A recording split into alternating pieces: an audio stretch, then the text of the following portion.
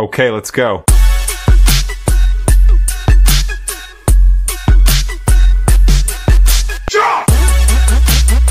Hi y'all, I'm Redheaded Neighbor and welcome back to the channel, our little neighborhood here.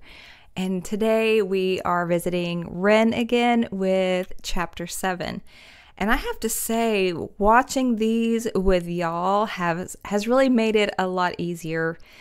If you have had a chronic illness that took a long time to investigate to find out, or if you love someone who has had this, and getting treatment is exhausting, this seems to be the norm from from what I've seen on forums and different things.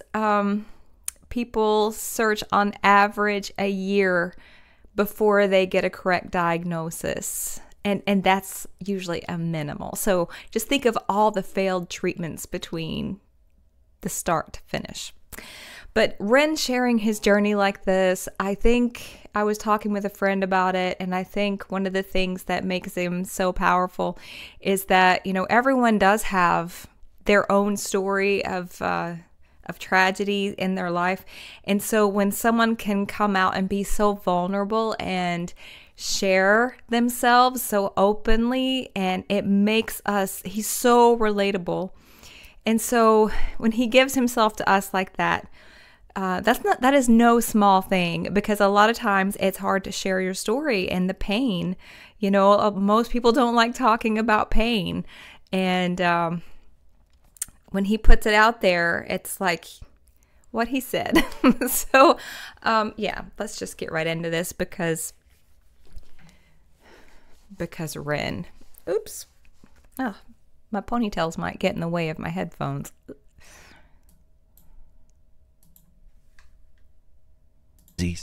We can run the test. Wait. Before he even had the test results, the doctor in Brussels glanced up from the form he'd asked me to fill out, and he said, "You have Lyme disease. We can run the tests, but I'm certain of it." I'd heard of Lyme in passing during my hours trawling the internet, but I'd never spent long diving into it. It was an extremely rare disease in the UK that you can get from tick bites, so it never really came across my radar. I sat there, puzzled for a moment.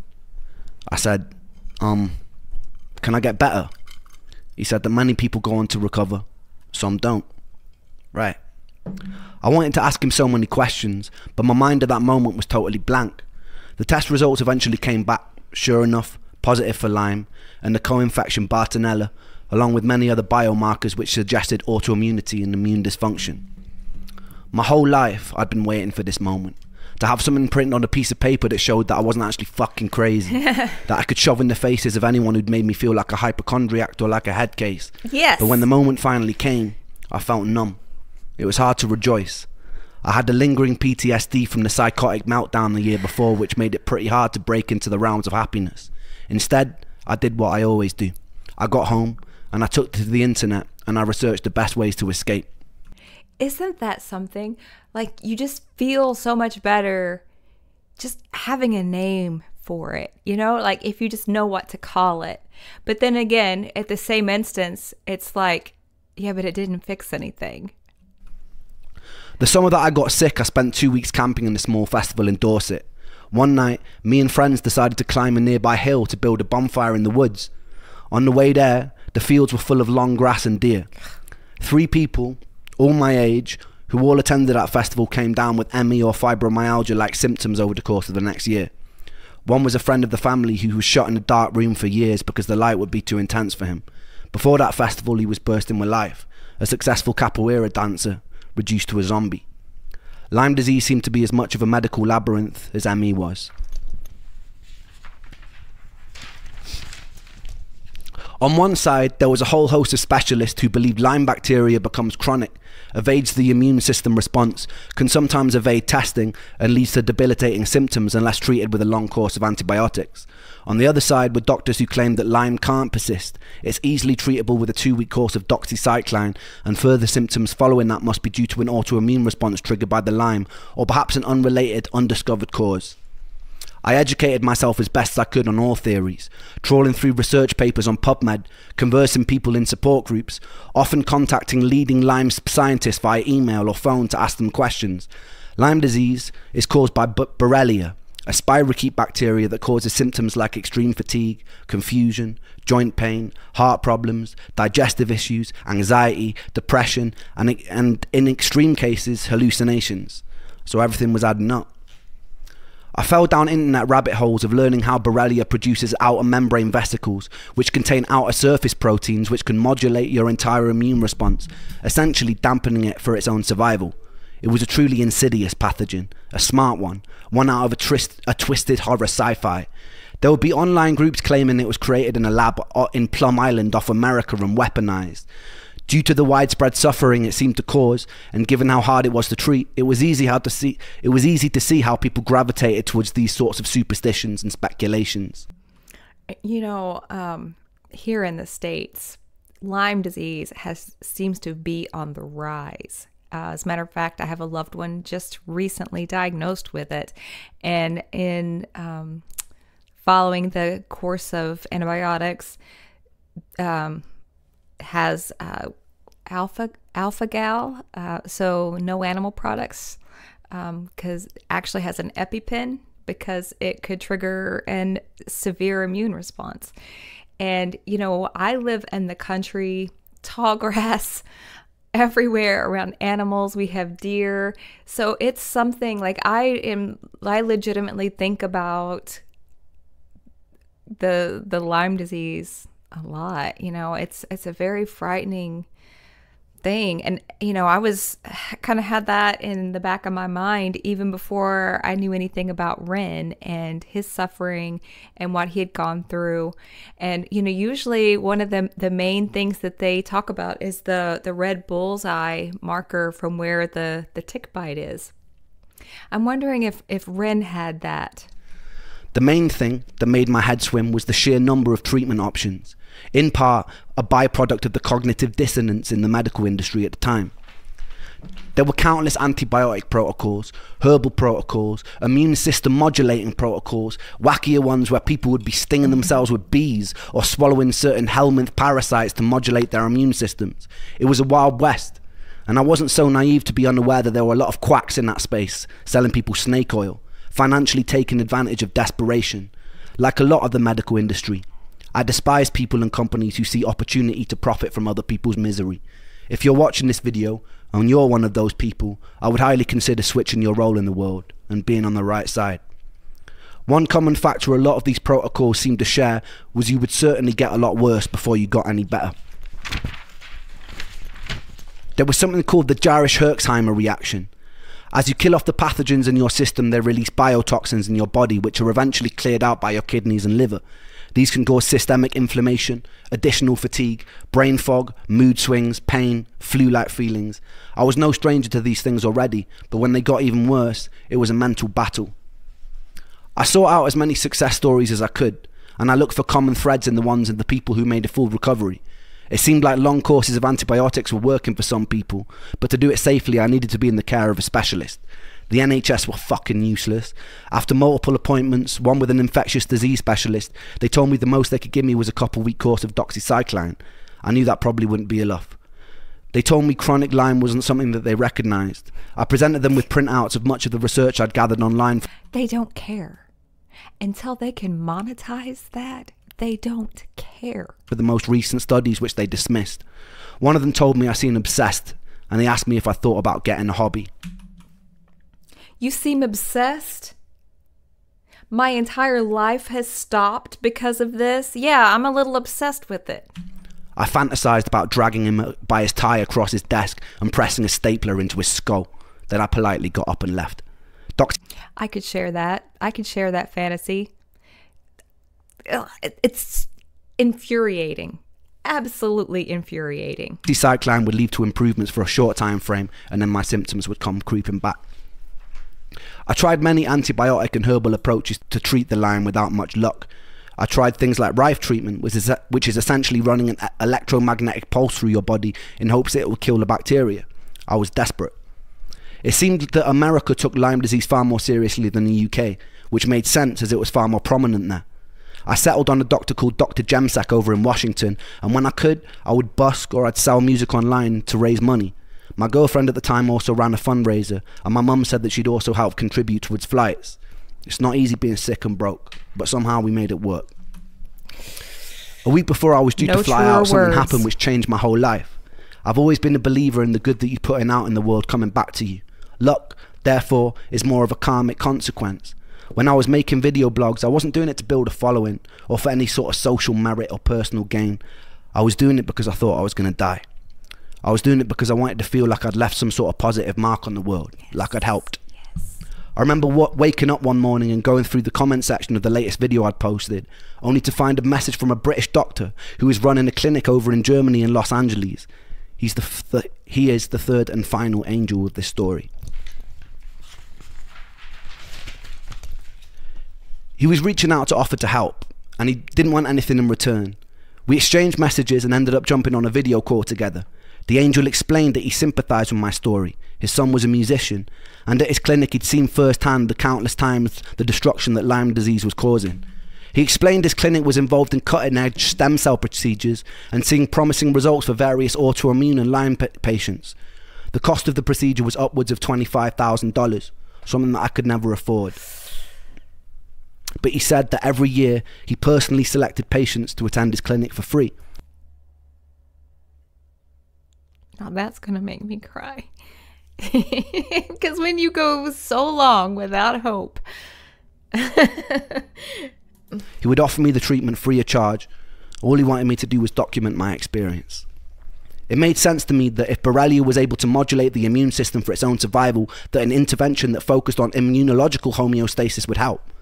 The clinic also offered antibacterial IVs targeting the Lyme and various other treatments intended to build the body back up after years of chronic health complications. I was kind of in shock. When a stranger reaches out and offers something so generous, it's natural to doubt his intentions, but something told me to trust this kind offer. I really had nothing to lose, and as morbid as it sounded, my willingness to die made it easy to throw myself into a more experimental procedure.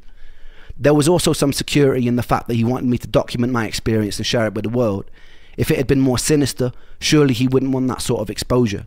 I decided that I'd still go to the initial consultation with Dr. Jemsak as I'd raised the money, but I would catch a flight to LA once it was done. Money was still an issue. The entire treatment length was about 6 weeks, and back then I could have never afforded the accommodation for that long. I decided to hop on Facebook, and I found a Lyme support group based in LA. There, I found people going through the treatment at the clinic who were happy to put me up in their guest rooms. Despite all our faults, human beings' ability to empathise, lift up strangers, and collectively solve problems purely because it's the right thing to do is such a beautiful characteristic to carry. You know, that is so true. That is so true. I've found a lot of times people that are in the throes of struggle and pain themselves are usually the ones who have the empathy and the heart to help someone else who is suffering. Because a lot of times if you don't know suffering, if you don't know struggle, if you don't know pain, it's so unimaginable to you that it's just like, pick yourself up by your bootstraps. You know, you need to just get up and go. Like, what's the problem? Sometimes we need help. I sincerely hope that we can find ways to hold on to our own empathy and humanity as we step into the future. I believe these traits will save us as a species. Survival of the fittest is a myth in a society where we have all our basic needs met. It becomes survival of those willing to cooperate. The time came and I flew out to America with Momoko, keeping me company and keeping an eye out in case my health crashed. I went to the initial consultation in Washington, D.C. They recommended that I get on a minimum of a year-long course of various antibiotics and supplements, some to be rotated. I saw this as my fallback plan if the stem cells didn't work. We then headed to LA. It was summertime, so it was boiling. The clinic was based in Beverly Hills. The juxtaposition of spending most of my life in waiting rooms that were falling apart, feeling like a defective product on a conveyor belt that's being rushed along only to be dismissed, to then go into being in what felt like a 5-star health spa where there seemed to be a genuine care and interest for my well-being, was quite odd. I was greeted enthusiastically by the doctor. He seemed a lot younger than his age. When I mentioned this, he laughed and he said it was the stem cells. As we spoke, I could see his childlike enthusiasm for what they were doing at the clinic. Stem cells were very in vogue at the time. There was also much territory to explore, and the potential of what they could offer harder to treat diseases was incredibly exciting and promising. It was hard not to feel some of that contagious excitement leaking from the doctor. He explained that because I've been sick and misdiagnosed for so long, it wasn't going to be easy. There was no magic fix. At times I might feel like giving up, but I should trust the process. So I did. When we first arrived, I was staying on the floor of a young couple's apartment. They were just starting treatment at the clinic. Fontaine was a songwriter and he was an actor. One night he asked me if I liked bikes, and then he took me out on the back of his Harley Davidson and drove at high speed through the hills surrounding LA.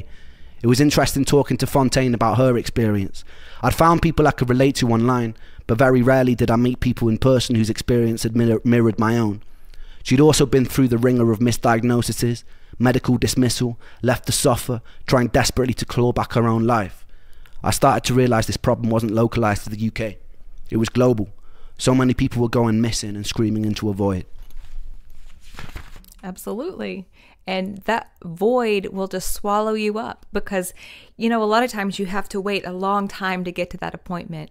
And then when you're dismissed or you're told it's your fault or whatever, it's terrifying. You know, it's like you overthink every step of the way. Address any deficiencies Oops. that may have occurred from years of being sick. They also offer talk therapy, lymphatic drainage massage, ways to calm your nervous system that would aid healing. I was still having to pinch myself that this was all free. I felt guilty for the people who had to pay. It wasn't easy. Occasionally I'd have an immune reaction to one of the IV drips. I didn't know at the time, but I had mast cell activation syndrome, which meant my body would become highly inflamed in response to many food, vitamins, even things like perfumes or scents from everyday cleaning products could set it off. A year later, while in the German clinic, I would be minutes away from nearly dying after going into anaphylactic shock during an IV drip. A nurse luckily caught me in the nick of time and injected me with an EpiPen. I spent a night in the emergency ward with Germans who couldn't speak a word of English, who put me on an electrolyte drip that made me feel even worse. During the second week in LA, I moved places to stay with another couple. The husband had been a prop and set designer for the Fresh Prince of Bel-Air. They were extremely generous with their time and space and became almost surrogate parents to me and Momoko. There is an unusual companionship you feel with someone who has faced similar levels of suffering as yourself, like an unspoken bridge of understanding. Yeah. At the time, I was having difficulties with my girlfriend. I wanted her to come with me to LA, as this felt like a pretty pivotal moment in my life. It was a time where I really just wanted to feel safe, but she couldn't take the time off work. I think I felt a little bit funny about the fact Momoko had made the time and sacrificed her own work and she hadn't. She was being distant with me whenever we spoke on the phone, which frustrated me more and more. We ended up arguing a fair bit. I think this is the beginning of seeds that would soon grow into finding it extremely difficult to be in relationships in general. I usually feel pretty unlovable, extremely isolated, very antisocial. I felt alienated, often bitter that most people go through their lives not knowing what it's like to hurt every day, that they didn't appreciate the freedom their bodies allowed them as they should. To be alive and to not hurt is a blessing. Yes. To be alive and not hurt is all I want. The day of the stem cell transplant finally arrived, and I was nervous, as you would be getting a giant fucking metal rod shoved into your skin. The doctors offered me an anti-anxiety med, and I was never one to turn down free drugs. With autologous stem cell transplant, they take cells from your own fat, centrifuge them, and then do some magic science shit and then feed them back to you in an IV. To acquire these cells, they have to do liposuction. The issue was I was already skinnier than a shadow on a cloudy day. Yeah. They would usually take the fat from the stomach, but as I had virtually no body fat, they had to go in through the back near my coccyx. Oh, my word. No. Yeah, I don't think I'd have a problem getting what they needed for that procedure, but that sounds horrible. They spent about 20 minutes sawing away at your insides and separating your muscle from fat. Then they inject you with a liquid that breaks it down and they suck it back out, fresh for the stem cell harvest. There's a video of me drugged up and laughing as a needle as big as my forearm gets rammed into my back.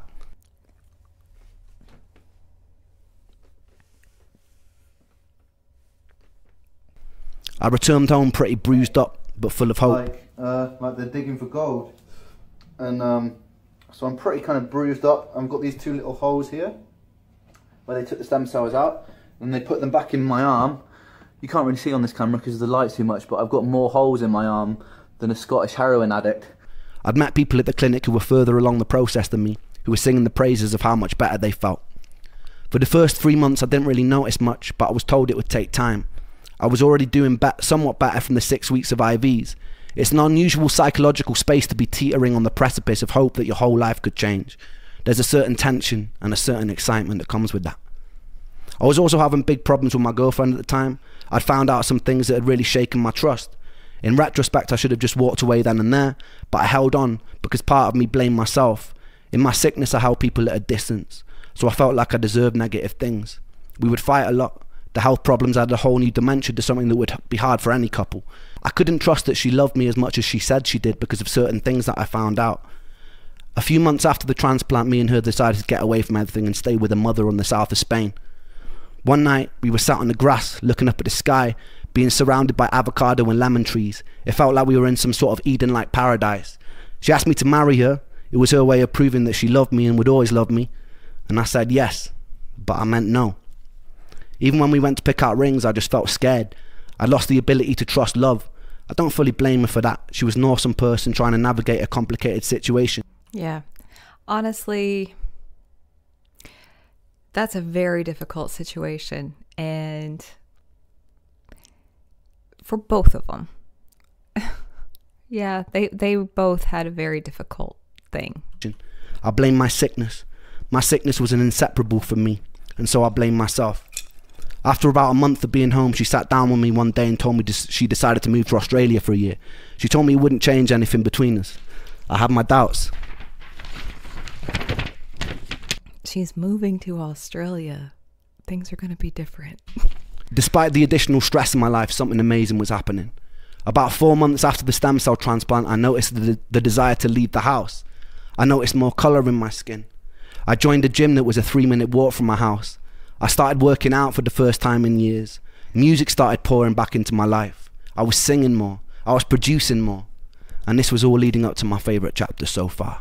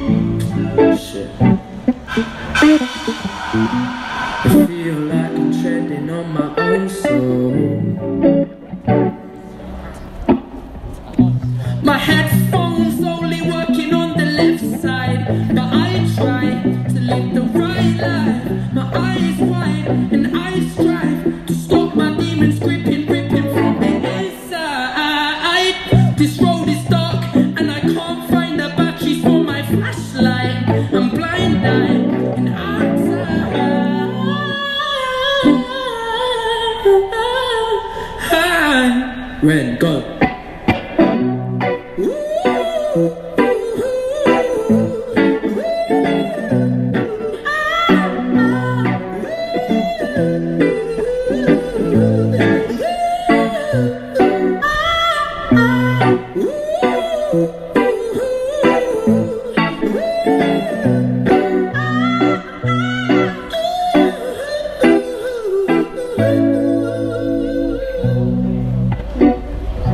These drugs don't work.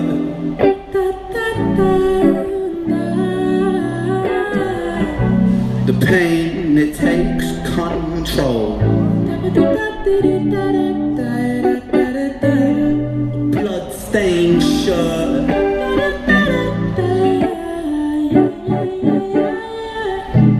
I feel like I'm always being chased by the devil.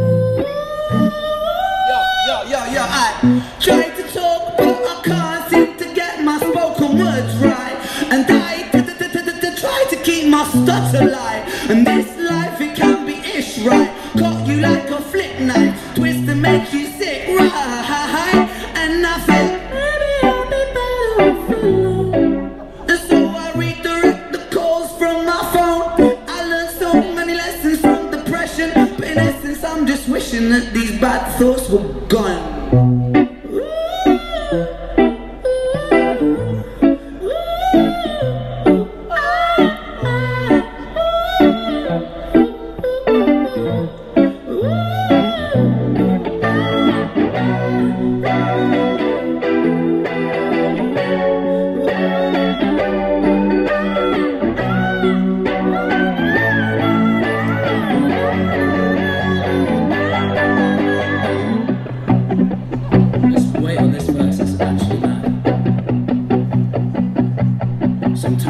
Sometimes it's when it's like time is against me. In my mind I kind of mind, yeah, though my mind it tortures me. But I shine, cause when I shine it's like my shines, they set me free. And I rhyme, I shine so bright, these rhymes come out of me. Times I bleed, times I crawl, times I slip, times I fall, times my back's up against the wall so hard that the whole building could fall. Times I bruise, times I break, times I'm true, times I'm fake, times I'm waiting for the moment when the forward is to open and just swallow me for goodness sake. I think I'm gonna break cause the ache and it's fake. I'm awake in the world full of days.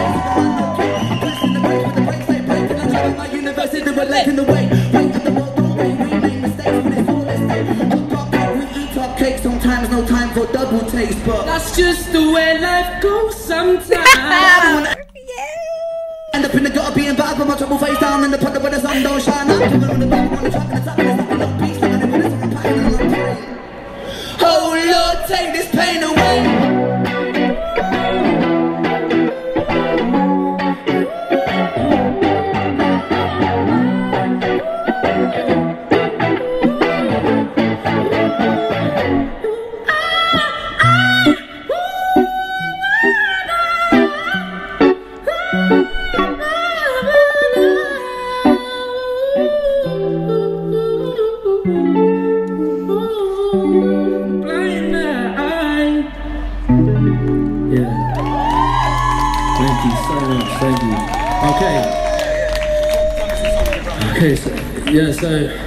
So that's a song that me and Ren wrote. If you want to follow us on Instagram, it's Ren Makes Music, that's REN Makes Music.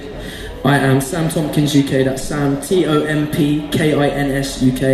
This next song is called Same Old Situation. We wrote this not so long ago. Ren Makes Music, that's it. That lady at the end just asking, about making sure I get this right because I want to follow. I don't know how anybody could see them on the street and not have that same reaction. Like, yeah, I want to follow because wow.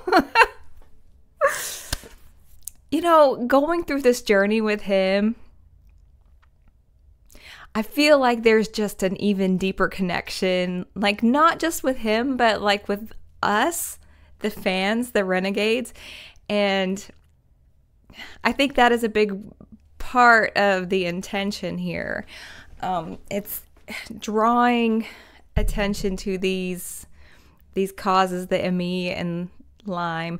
But also, I think there's just a need for people to be there for each other, and it only happens when it's intentional, and it's like you can't help everyone, but you can help someone, and you could be an angel in someone's story,